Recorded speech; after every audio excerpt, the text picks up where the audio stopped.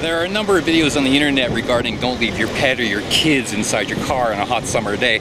I decided to try a little bit of a different experiment. Normally what I see in these videos is that people go into the car and then they put a thermometer in there and then they put a camera inside, they close the car door, they lock it off, and no one stays inside. And I'm going to stay inside the car when we do this experiment today, so I get to feel some of the effects of sitting in this extreme heat. Come on along and let's see how this works. Even though it's 29 degrees Celsius outside today, it's already much hotter on the car surface. We're already up to 43 degrees Celsius right now. Okay, that's it. I'm locking myself in. Now you notice I'm actually using a cooking thermometer here, and it's also got a handy timer. So what I'm going to do is I'm going to start that timer so we can just see how the temperature increases over time, and we'll just monitor that from time to time. You can see it's about 41 degrees Celsius in the car right now. Now I'm going to be bored just sitting here the whole time waiting for this space to heat up, so we're going to try a little science experiment.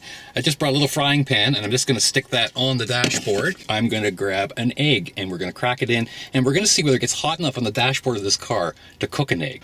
This is my egg, of course, and I'm just going to crack it and hopefully not make too much of a mess in the car as I do this.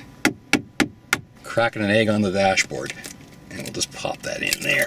And I'm just going to turn the pan around a bit so we can check in on that a little bit later. And that's just 2 minutes into the experiment. I put that egg in the frying pan. Okay, I'm only 3 minutes into this experiment so far, and I am already starting to sweat and feel the effects. It's a matter of circulation, and I don't have any circulation in this car. And I'm really feeling this, I'm telling you. It's getting humid in here as well. I'm not crazy though. I have brought water with me, so I'm not gonna die. Well, we're a little bit more than 5 minutes into this experiment. It's not getting overly hot in the shade of the car, but on the dashboard, look what we're up to.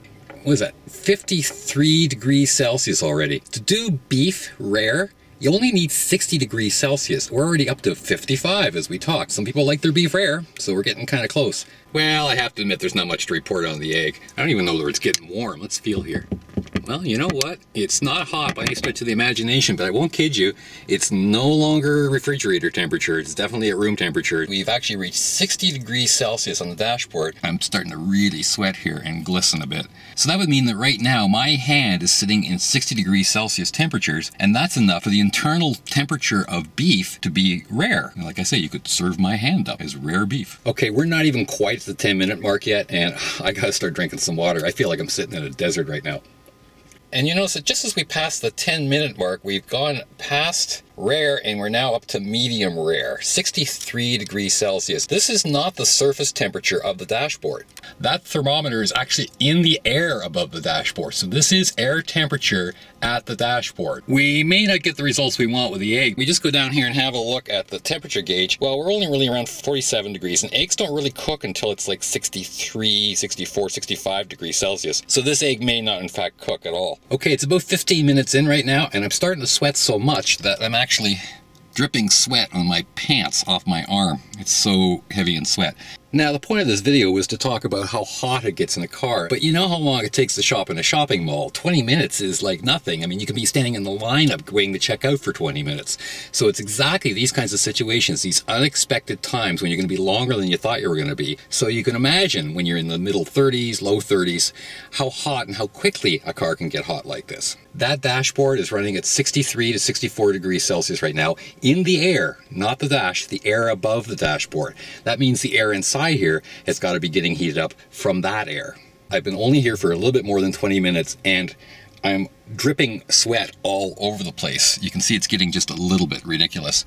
Whenever I move around to set up a new camera shot to record more of this stuff, I fling water all over the inside of the car, sheer perspiration. And that's only from sitting in this car for 20 minutes. Check this out.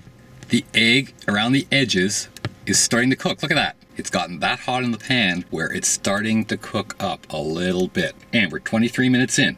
I'm gonna try and hang in until the 30-minute mark, and then I gotta get out of here. I can't take this much longer. At the 26-minute mark, we're coming up to 66 degrees Celsius air temperature on the dashboard. We've long gone beyond medium rare. I'm sitting here trying to remember when I've had this feeling of intense humidity and heat before, and of course, it's a Swedish sauna. So let me ask you this question.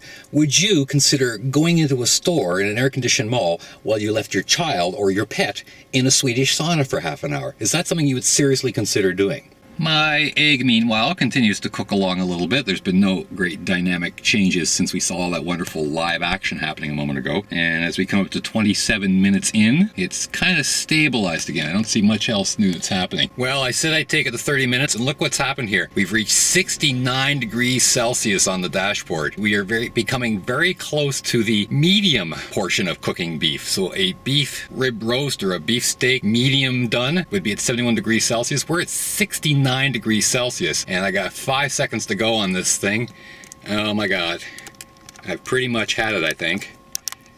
And there's my half-hour mark, and I am getting out of here. I can't do this anymore. Holy moly. Oh.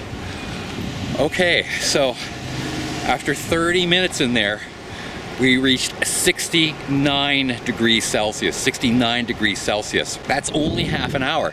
Imagine if you left somebody in that car or your pet in that car for 45 minutes or an hour. I was to the point in there where I was completely drenched in sweat, and what's more, I was cooking an egg on the dashboard. So clearly, that's not the situation that you want to put any loved one in.